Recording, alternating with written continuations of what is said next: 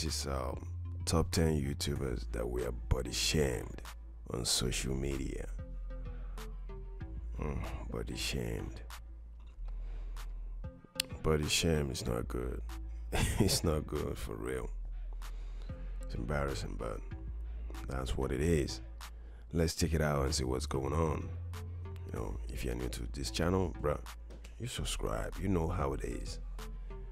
Alright guys, with no further ado, let go. Being on camera every single day means that people are gonna see what you look like. Your audience is gonna see you on your bad hair days and the days when you forget to zip up your fly. I'm sure I've had one of those in my day. Oh yeah, and also the days when you accidentally drill on yourself. That was amazing.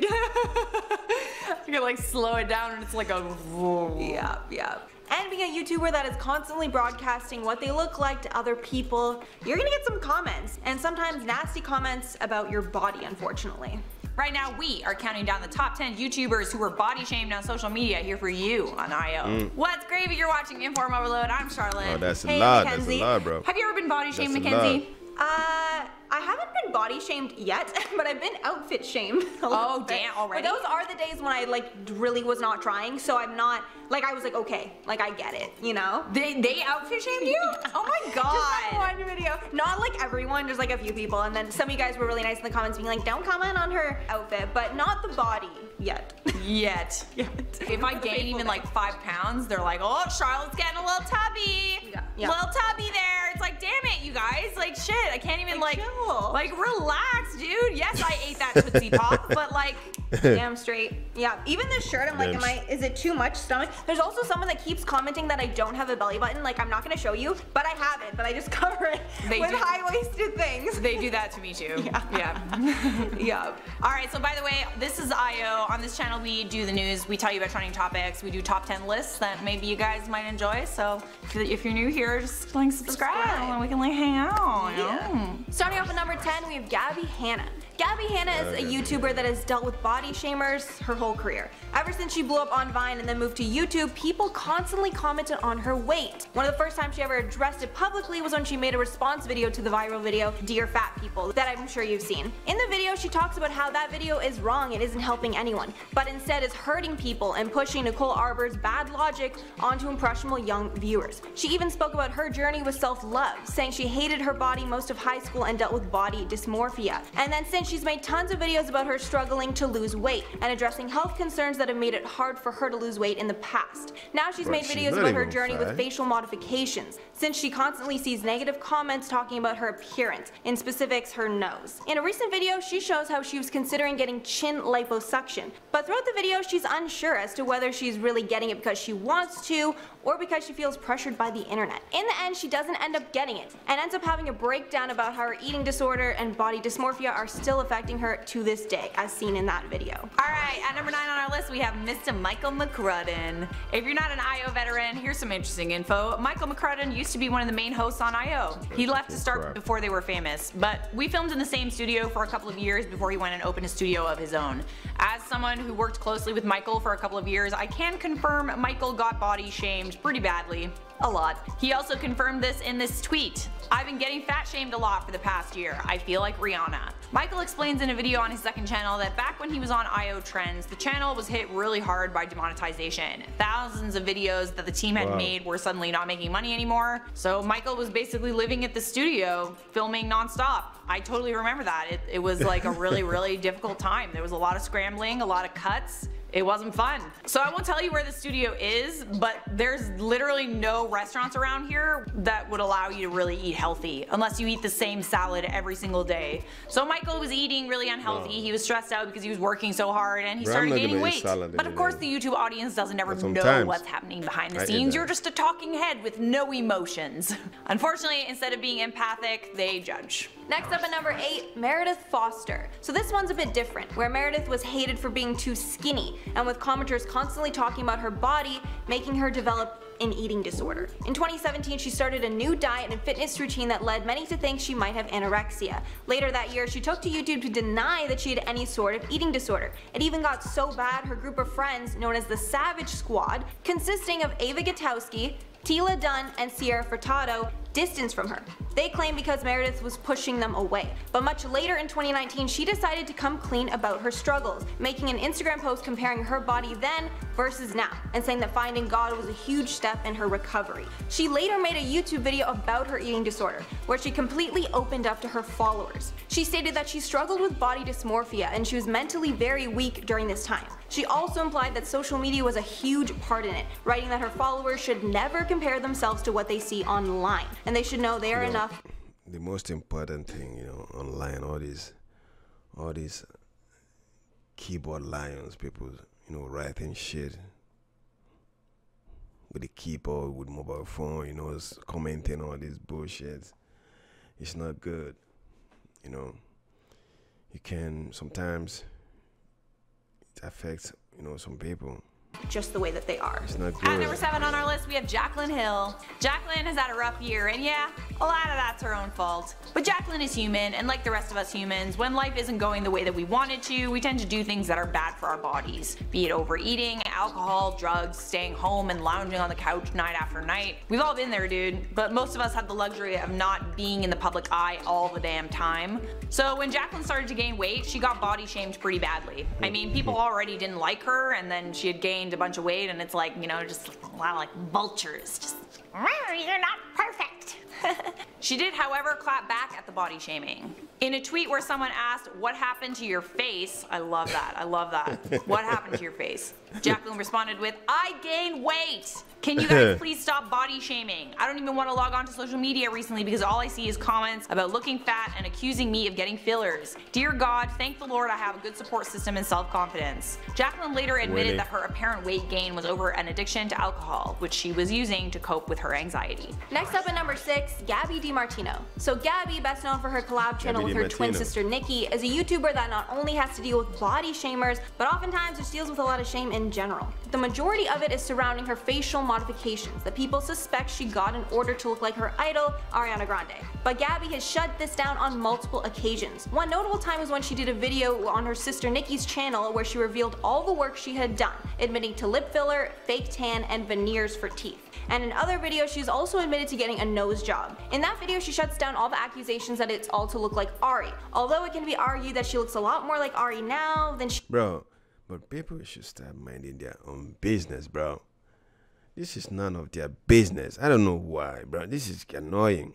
She did before. She has also dealt with a lot of people shaming her for her body, often calling her too skinny or anorexic. It's really annoying. She actually got into a Twitter fight with her sister over some photos that were posted that were not approved by Gabby, as they weren't edited. This left many accusing her of heavily face-tuning her body in photos. This then prompted her to make an entire fancy vlog in a swimsuit to prove to people that she doesn't face-tune, even telling them to zoom in if they want to see it up close. And something tells me this unfortunately won't be the last time she has to deal with all this hate either. At number 5, Trisha Paytas. As entertaining as H3H3's Instagram versus reality video was, did anyone else feel like it was like kind of mean? Like on the one hand, Ethan was telling people to just— Oh my God, Trisha. Obviously. Okay. be themselves, but then he was also like being really mean to Trisha Paytas for what she really looks like. Personally, I feel like Trisha is one of the more real, like, influencers or professional internet trolls out there when it comes to her looks. Yeah, she gets glammed up for photo shoots and she probably edits those photos as well, but she's also always posting videos that show her crying on her kitchen floor with clumpy eyelash extensions and no makeup and a messy bun. She shows both sides of herself and she doesn't hide behind an Instagram persona, which is more than I can say for a lot of people. I feel like for all the things Trisha needs to work on, I don't feel like the shaming over what she actually looks like is justified. I actually respect her for being willing to show that side of herself on a regular basis. Like, is she ever not crying on the bathroom floor with her makeup running and looking really, really intense? Like, she does that all the time, so. Side note about all that, she's now like besties with Ethan from H3H3, and like she goes on the podcast all the time, so there's a funny twist there. But yeah, it's weird that roasting turned to friendship. Next up at number 4, Remy Ashton. So Remy is a YouTuber that's been around since the DIY and saturation days on YouTube. And when she started her channel, she was noticeably heavier than she is now. Remy has opened up about her weight loss on many occasions, but in a video with Nikki Demar, she stated that she had been wanting to lose weight for years while on YouTube. But when she started to lose weight, she would actually get hate from her fans that were mad at her for not embracing her curves. And she would get this along with all the other hate about her weight in general. So she felt like she was in a complete lose-lose situation, and she definitely seemed to be. But she decided to disregard all the hate and make some changes in her life that have resulted in a ton of weight loss. But after doing a social experiment where she compared some of her content back when she was a little thicker to now that she had lost weight, she came up with some disturbing conclusions. Basically in this video she copied a photo Alyssa Violet took. And Alyssa's comments on the picture, there were tons of people complimenting her and hyping her up. While in Remy's comments, she was getting tons of hate and even being called an adult film star, even though the picture isn't even close to as racy as some of the other pictures that I see on Instagram on the daily. She also called out people for the double standards with her dancing, saying it was cute and quirky before the weight loss, but now people are calling it slutty ever since she lost weight. And of course, most of the nasty comments are from women, which is just even more heartbreaking. Why you gotta be so nasty? At number 3 on our list, we have Mr. Shane Dawson. Bro, in a recent video posted to Shane Dawson, you don't have to listen to haters. Haters always hating. No matter what you do, they're gonna hate. So don't even read the comments. Don't even look at the comments, bro. That's the best thing. Second channel, Shane Glosson, called Addressing My Weight Gain. Shane shared this. Man, hey Shane, why don't you post more? Why don't you upload more? Well, this. You would think after 13 years on YouTube, comments wouldn't get me, but damn, they still feel like the very first time. The screenshot of a comment was this. I love Shane, but it's a damn shame to watch him putting all this weight back on while everyone around him laughs and enables it. Shane also said in this video that he was having a bad day and he just let this one comment affect him. Honestly, this happens a lot more than you think. People think that because you're a YouTuber, you got this big following, you're not gonna read the comment and be affected by it, but we are affected by it. Sometimes you just can't help but look at that comment section, and if you're having a bad day, it doesn't matter how many nice comments you get, people will focus on the negative ones. Even someone that's as loved as Shane Dawson Daddy gets hate comments about his weight. Next up at number 2, Christine Sedelko. Christine, who is a Viner turned YouTuber and best known for her vlog channel with Elijah Daniels, has unfortunately I don't know how. I haven't heard that name before. Dealt with a lot of fat shaming on the internet. She's even spoke about it multiple times and even made a YouTube video ranting about the subject. In the video, she rants about how fat shaming is ridiculous because you're making fun of someone for something that doesn't affect you whatsoever, which is so damn true, by the way. She also made a point to clap back at people that say that fat shaming can help people and people just want to encourage better eating habits by giving examples that she's seen where skinny people are able to joke about eating like a whole box of Oreos and no one cares. Well, if she were to make that same comment, she would get destroyed online for harming her body, which is so true. I've seen this so many times with skinny girls being like, oh my god, I just finished a whole thing of Oreos, and like everyone laughs about it, no one cares, right? She finished off the video by directly speaking to the people that hate on her for her weight, basically letting them know that she does not care at all what people say about her, and that the comments aren't making her want to change her body in any way. I wanted to also note that as of now, she's ended her time on social media, and a lot of fans speculate that she just couldn't deal with the anxiety that comes with being a social media star. Wow. Some even thinking it could have been because of all the body shaming that she received. Alright, and to wrap up our list, at number 1, we have Eugenia Cooney. No one knows the effects of being body shamed on social media more than Eugenia Cooney. I remember Eugenia Cooney. Cooney. Who could forget how Onision basically created a targeted body shaming campaign against Eugenia that he said was to save her life. But I mean, he made so many videos about her. After about the 3rd video made on a topic, you're only doing it because of the money. Like, I'm gonna be honest with you guys, 3 videos, you're doing it for the money. Tens of thousands of people signed a petition to remove Eugenia. YouTube videos. There's something they're not telling you the truth about YouTubers. Who is making video? Not for money. We are YouTubers, we are making videos for money, bro. This is all about money. Who said it's not because of money? That's bullshit. You're saying shit. All YouTubers are making videos because of money. Because they're spending money to make it. They want to get something from it. So, we all making videos for money, bro. Shut the fuck up. If you said you are not making money for video. You're not making videos, you know, to make money or something like that. That's trash talk. Eugenia Cooney from YouTube, because Eugenia was showing her body in videos and pictures, and they said that it wasn't helping girls with eating disorders. People argued that she was advocating for anorexia, but at this point no one even really knew if Eugenia had an eating disorder or not, and she never condoned or mentioned having the disease. She never like approved of it. She didn't like make videos that was like, hey guys, you should be anorexic today. She didn't do that. She just like did some clothing hauls and like some cosplay, and that's it. Yes, Eugenia Cooney was very skinny, and I'm not saying that she might not have had a disorder, but assuming that it's due to an eating disorder when you don't know if it is and telling her she should cover up is just another type of body shaming. YouTube never took down her videos because they didn't violate YouTube's community guidelines, and it would have actually been discriminatory to remove them based on how she looked. Okay, come here, let's do some comments. Okay. This is top 10 YouTubers that were body shamed on social media. Fuck the body shame, bro. Live your life. Don't even listen to people what they're saying. If you're fat, if you're skinny, you're anorexic or something, bro, let them deal with it. That's their own problem, bro.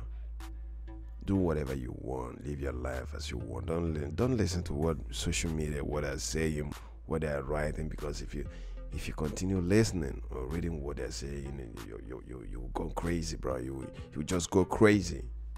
You'll be mentally sick. So forget about that. Just live your life. That's what it is. That's what I have to say about this, bro. I hope you all enjoy this. There's nothing else I can say about that. Fuck the haters, man.